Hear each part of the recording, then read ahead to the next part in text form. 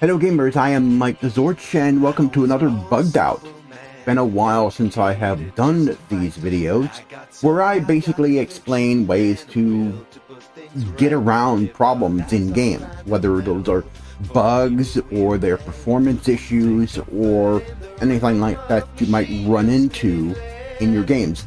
Today I'm going to be talking about a method that I've discovered that will allow you to get a little more performance out of Star Citizen.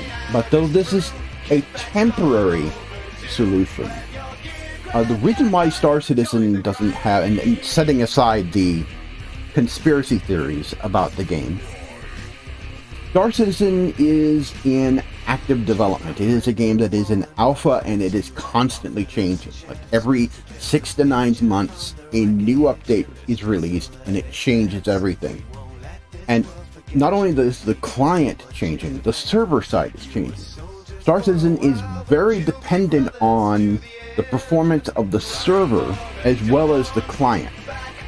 And one of the components that is currently being replaced slowly, and some of it has already been rolled out to the client, is the renderer.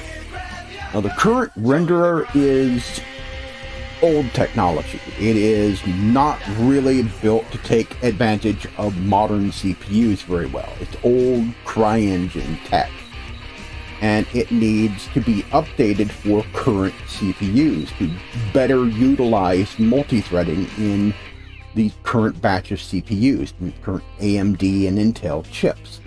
It doesn't do that very well. And so you have poor performance in Star Citizen, and a lot of games that are not very well optimized use a renderer pipeline that is not very efficient on current multi-core, multi-processing systems.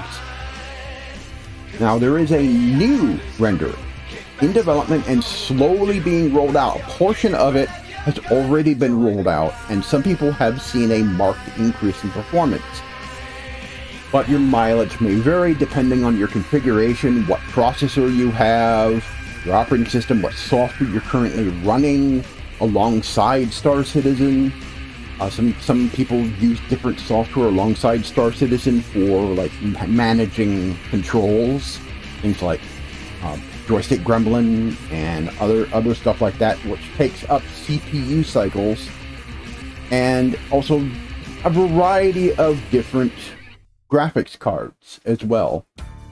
And so as I said, your mileage may vary, but this trick should help you squeeze out a little bit of performance and maybe even smooth out some of the hitching that you see in the game as you're playing it. Sometimes you will encounter problems where you're going fine, then all of a sudden your performance will just tank for a few seconds and then improve.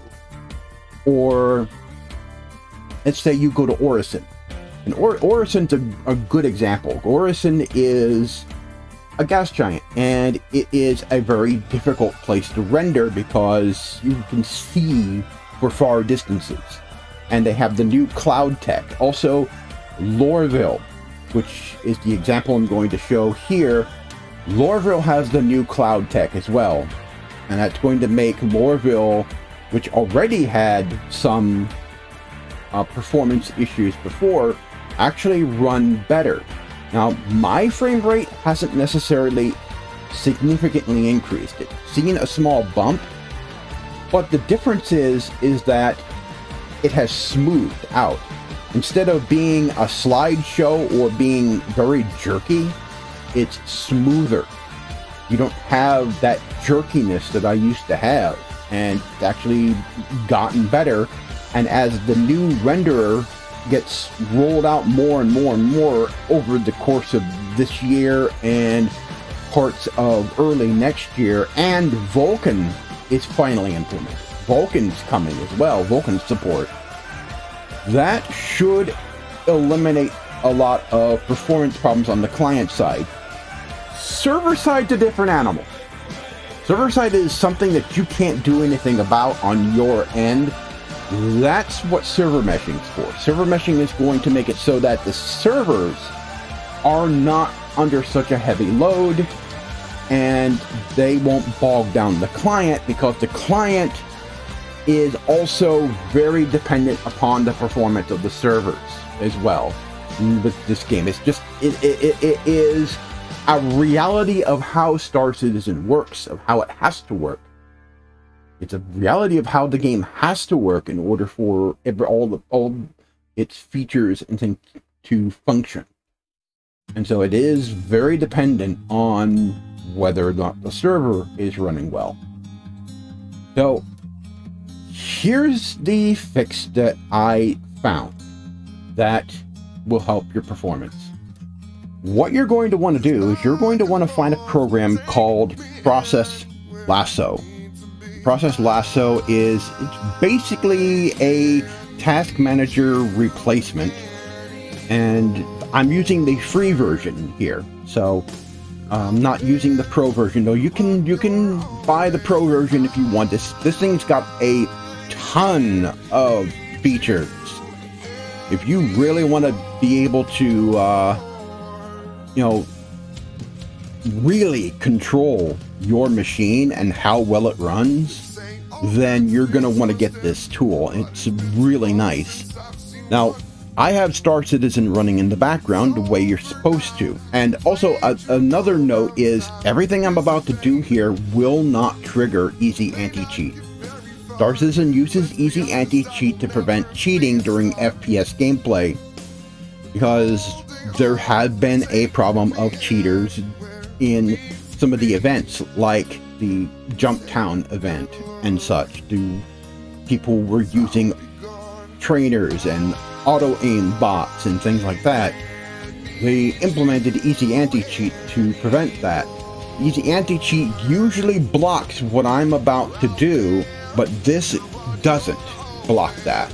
Now, I've already done it to mine, but I'm going to show you how you can improve the performance of Star Citizen, and this does not violate any terms of service or anything for Star Citizen at all to do this. So what you want to do is you want to find the process for Star Citizen on here, and let's see, gotta go down, and okay, there's the launcher. RSI launcher, we want to find Star Citizen. There it is. Alright. Now I've already done this here.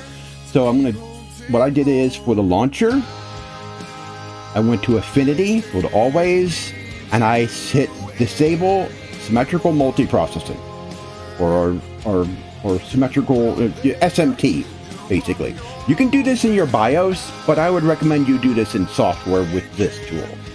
Because if you do it in the BIOS, you're doing it for everything. Whereas you don't want to do that for everything. You just want to do that for just one app.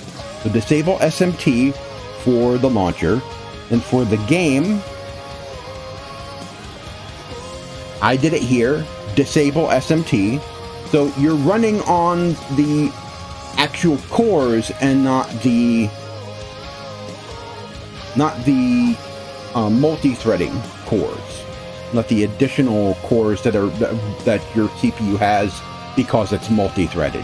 They're not actual physical cores. What it is it's seen by Windows as an additional core, but it's actually just a scheduling thing inside the CPU. Then set the priority. Set your priority to high. Now, once you do this, you will have to restart the game in order for these changes to take effect. And so what will happen is, if you're running, say you have that new Intel CPU that has efficiency cores, you don't want the game running on those lower end cores on that chip. It's just going to really affect your performance, and the renderer in this doesn't make proper use of the CPU, so you will get really shaky performance out of it. So once you set this and you restart the game, I'll show you, you will actually get better, smoother performance in the game. Okay, we're here in game, so let me get out of my bed. Alright, now, my frame rate, as you can see in the counter up there in the upper right-hand corner, is not great, but my movement is really smooth. It's not jumpy, it's not jerky, it's smooth. Let's go outside. Now, this also could be due to some of the improvements that have been made to the renderer, but I have the volumetric clouds turned on.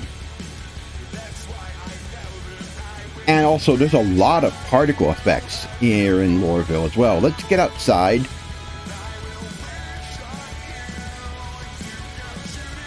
Before turning this on, my performance wasn't that great. Which means when Gen 12 finally does hit, this is going to be this is going to perform amazingly. Right. Go down to the lobby. Especially with Vulkan, where it makes actual proper use of SMT in your hardware.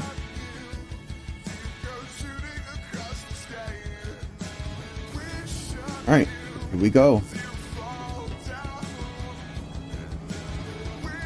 Had a little bit of hitch in there, but not nearly as bad. And this is playable. I'm getting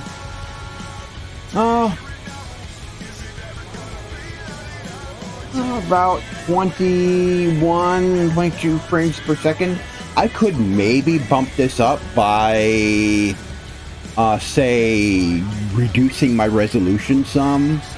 Or I'm looking at, since graphic card prices are starting to drop, I'm also looking at maybe upgrading to a, I've got a 1080 in here now.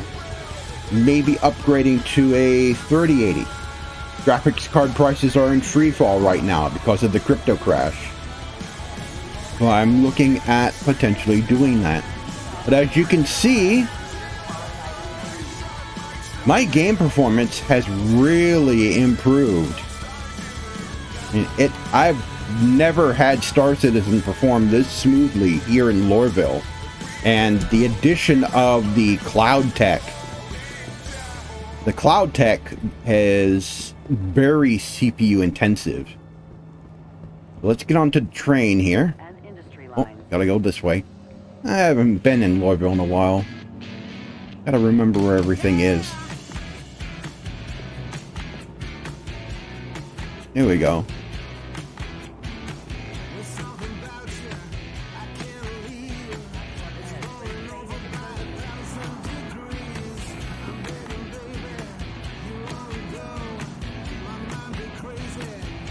All this just smooth. Even going into Quantum Drive has been significantly smoothed out. Before, it would just hitch really bad as you're jumping into Quantum Drive, but not really anymore. This will improve with Gen 12.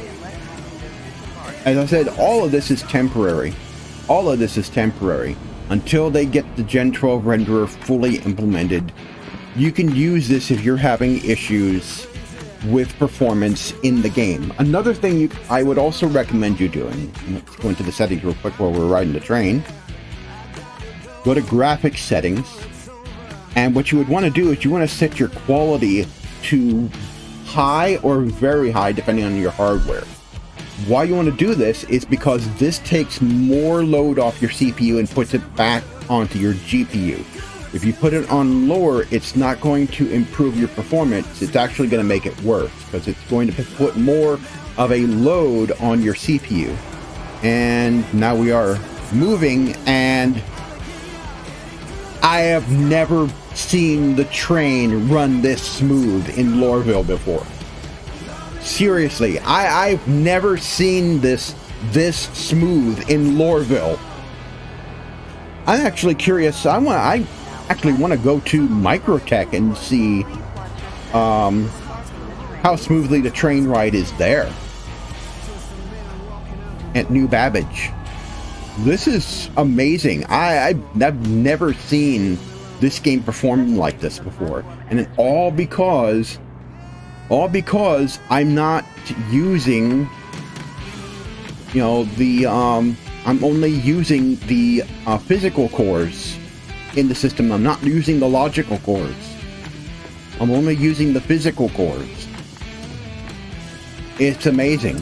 Again, as I said, this is only temporary because the new renderer will fix this. So this is just a workaround to make the game more playable now while you're playtesting, and it won't trip up easy anti-cheat.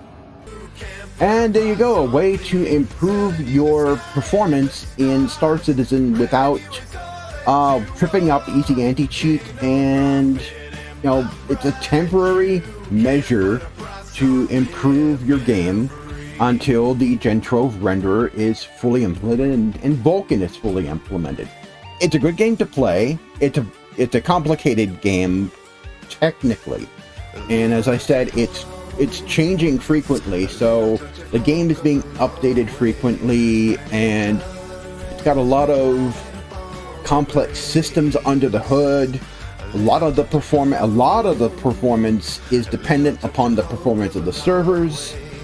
There's a lot of factors, but this helps the client side run better on your machine until the new renderer, which will utilize the new tech in your CPUs a lot better. So, hope this helps. Also, follow the other advice about changing the graphics settings in the game. That should also help, because setting it higher will take more of the load off of your CPU. It also depends on how much video memory you've got. If you got like 6 gigs of video memory, you might want to consider setting it to high, or if you've got a little more, set to very high. I've got 6 gigs, and I got it on very high, and I'm not having any problems. So you don't need an uber graphics card. I've seen people play Star Citizen with 3060s. You don't need uber hardware. It's not that this game is like takes massive amounts of processing power to run. It's that the old tech that's being replaced is not efficient. It's not well optimized, and they're not going to optimize that code because they're replacing it. They're changing it out for something new that is optimized, and that's going to take some time. We're going to see bits and pieces of Gen 12 rolled out over the rest of this year, and Vulkan is... I've seen Vulkan on the roadmap for next year. And that's also when we're getting 4.0, and we're going to need that because 4.0 is coming next year. And if 4.0 does make it next year, there are no delays, we're going to get Pyro, a new star system. We're going to get server meshing. 4.0 requires server meshing. And those pieces have to be in place in order for that to work. If they don't, well, we won't get 4.0 next year. But until then, this fix will allow you to get a little bit better performance out of your game while your playtesting starts it. Anyway, hope this helps. Thank you for watching. If you like this video, consider subscribing to TheZorch Central and click the bell icon for future notifications. Don't forget to check out the Gamers Bay community over on MeWe. MeWe is a social media platform that takes your privacy very seriously, and they don't run ads or collect your data to sell to advertisers. If you're having trouble finding Process Lasso, I will put a link to it in the video description below so that you can try it. It works on Windows 10, it works on Windows 11. Oh, see you in the verse, and I'll see you next time.